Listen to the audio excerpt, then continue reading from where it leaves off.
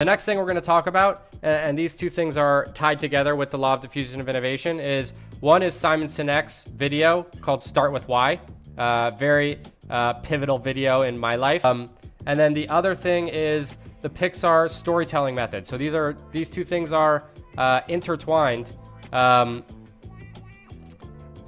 Ibrahim. I knew I was going to get eat. Okay, so here, I'm going to put these in the Discord as well, but I will link it right now. A storytelling method is you need to be able to capture people's attention with either like what we're doing here, we're building an audience, or if you have a product, like if you're building a startup, or pitching to investors, right? These are all things that require a story to get people to believe and buy in. And you have to get the innovators and the early adopters to buy in, because at 14 to 18% market penetration, that's when, as we were talking about, you rolling the rock up the hill. At a certain point, it goes down the hill, right? So that calling down the hill is called jumping the chasm. The chasm is that 13 to 18% market penetration. If you get that, the people will move you through the rest of the chart. They do the work for you, right? So that's what we're doing here, is we're doing hopefully like a masterclass on how to get the innovators, then how to get the early adopters, and then it's something that you can't control, right? At a certain point, I will not be able to control the growth of this community because you guys will be basically in charge of it, and it'll be happening on its own, right? Hopefully we're making good content. You want to share that content because you're innovators and early adopters. You want your people to then know what you know, and then you're going to share it, and then they're going to share it because it's good content. And so that is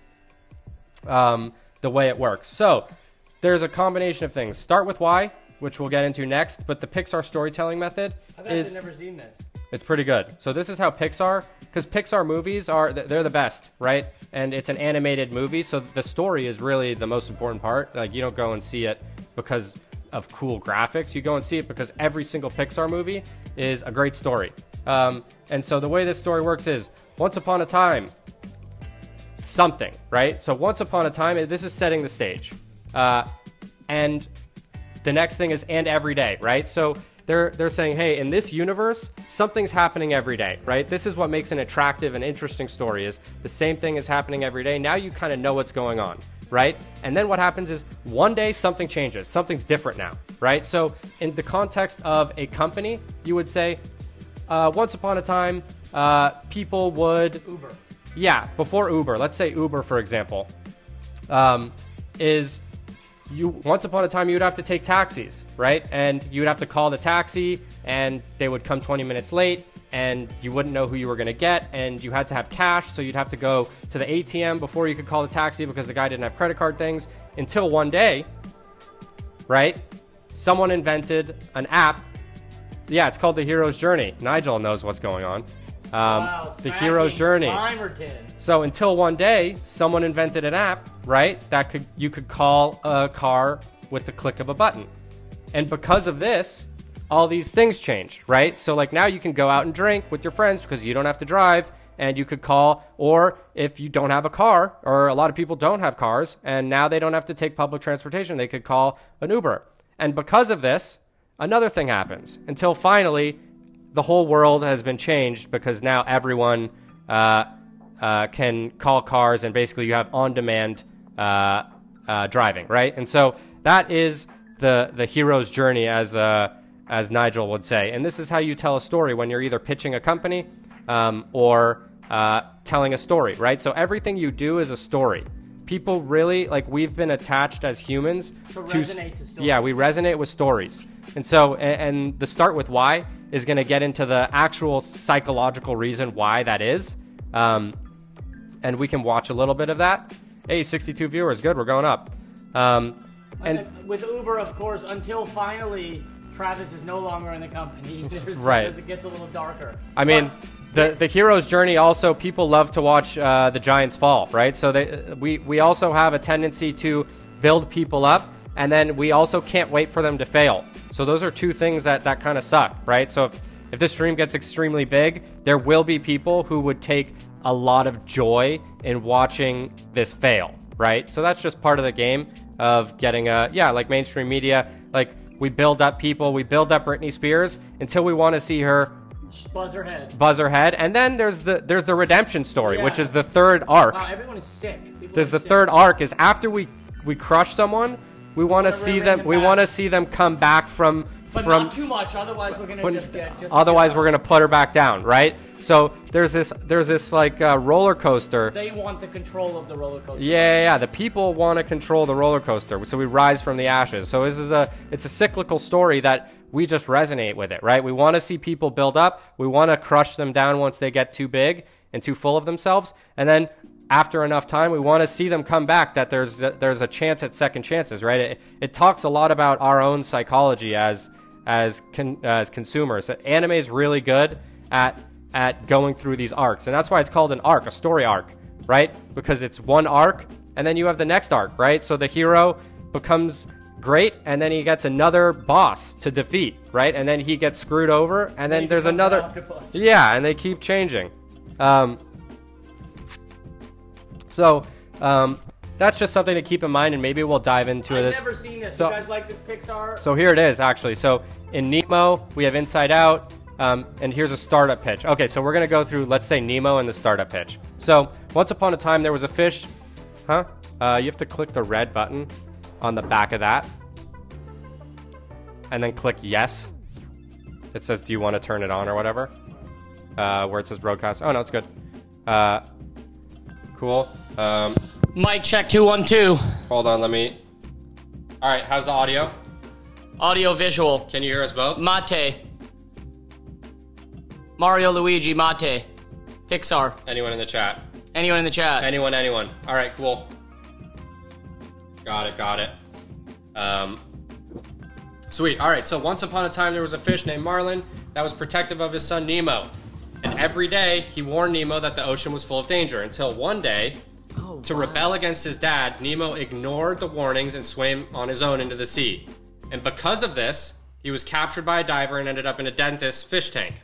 And because of this, Marlin enlisted other sea creatures to go and rescue Nemo. Until finally, he found Nemo and learned that love depends on trust. And so that's the story arc of Pixar, right? It's like once upon a time and every day, so they set the scene, this is what life is like, and then something crazy happens. And because of this crazy thing that happened, we have a new universe that we live in. We have a new life. And then the story ends, right? So this new world is now the regular world, and then we get a lesson at the end of it. And the same thing with this, and you can do it with every story, but the story spine for a startup pitch is, once upon a time is the problem, right? It's saying the world we live in today is a certain way, and we don't like the way it is because of whatever reason, right? And every day, so this is the current solutions and why they're bad. So every day we do this. Every day I have to, do whatever it is. I have to eat breakfast, right? And no, every day I have to call a taxi. Don't know if the driver's going to be bad. Every day, put the Uber one, though, already. Yep. And then until one day, your solution comes along. So you've fixed the problems of this every day.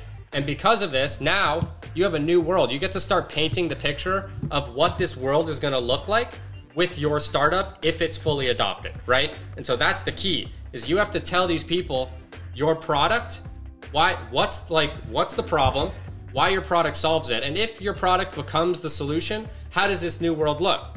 And because of this, you start talking about your traction, right? Because we built this thing, now people don't have to use taxis, they don't have to go get cash anymore, so you're like, wow, you've solved a big thing. Right, until finally it's gotten into Argentina, and now there's no more taxis all over the world, and we have Uber X, and we have Uber Pool, and we have people sharing cars, and we're making less gas problems in the world, and we're...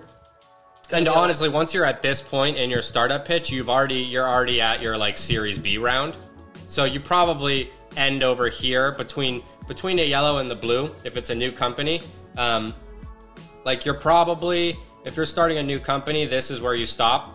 Or your traction, if you have a couple of users, you can be like, and these companies are saving 25% on their shipping fees now because of what we built, right? In the yellow zone is when sometimes people get acquired. Sorry if that was too loud. Yeah, and by the way, if you want to see, red is bad. So we could turn it down a little bit. Yellow is good. So this is this article. So we can actually look at Once Upon a Time if we want to go through these a little bit more. So Airbnb, Once upon a time, the problem, travel is growing at X%, but booking a hotel is one of the biggest concerns for travelers. Coinbase says Bitcoin usage is growing among early adopters, but it's complicated to buy and store. There was a time when it was total pain in the ass to figure out how to get your cash into Bitcoin. And they literally were like, we're just going to make an easy website. I remember, I think I bought my first Bitcoin on Coinbase. We did. And we bought it in the other room. It was easy. I didn't have to go take cash and meet up with a sketchy guy in a parking lot of a 7-Eleven. Is chat alive? You guys alive, or are you just listening? What do you think? Yeah, it was so hard to buy Bitcoin. Then, for Airbnb, hotel booking is expensive and it doesn't let you live in a house. And especially with Coinbase, the current tools are hard to piece together and limit Bitcoin adoption to engineers and hackers, right? So like, if you were an engineer or a hacker, you could use Bitcoin and you could figure out a way to buy Bitcoin because you could mine them, honestly. Like I had my computer, I was mining Bitcoin when you could have literally a laptop and it would let you mine it, taking notes. I love that. There's one thing I wanted to mention about the law of diffusion before it's fully gone from this. It's important for everybody to know. A certain person will fall somewhere on the law of diffusion in one category of thing, and then that same person falls completely on a different side of the spectrum on the other. I used you as an example when I talked about this. So there's people that know the music, right? So we were talking about music, right? Some people want to be the first to find music, and Killian's the guy that will go to a restaurant that just opened up, and he wants to tell all of his friends if it's good or bad, right? He wants to be the first person that's going and trying this new weird restaurant, and he's the early adopter or the innovator in terms of food, right? And so everyone has a different thing at different times. So for music, he may or may not be an innovator, early adopter, or late majority. But for different things, so it depends on what you're interested in. Fall on different spots on the law. I just wanted to make sure that everybody knew 100%. So now we're at, until one day, your solution. So Airbnb, we're building a marketplace that lets travelers book rooms with local hosts, so real houses. Coinbase, we're making a hosted Bitcoin wallet, right? So this was, at the time, it was actually really innovative. And because of that, and so what this is like, this means travelers can book cheaper accommodations and hosts can make money off their spare rooms. And with Coinbase, it makes it simple for anyone to buy, sell, and store their Bitcoin just by connecting their bank account. So there was a time where it was impossible for me to get my parents to get Bitcoin because they were not going to get into the command line and start messing around there. They needed a user interface for it to make sense. Let's see, and because of that, their traction, so that's why our user base is growing steadily at X% a month and managing over $1 billion in Bitcoin. So this is just telling your investors, this is mostly who you're talking to. Part of this can be used as your consumer pitch, but a lot of this is directed at how do you pitch your startup to an investor who's going to give you money. And if you want to sell them on your vision and not what you're doing, you got to tell them the traction. This is the traction. This is so what we built. The proof that what you built is interesting is your traction, right? Is that people are using it and that they're getting some savings. And then until finally, we're going to just go with the Coinbase. With Bitcoin, the Bitcoin market at $1 billion and X% of new Bitcoin buyers fitting into our user profile, we're going after a market worth X billion dollars.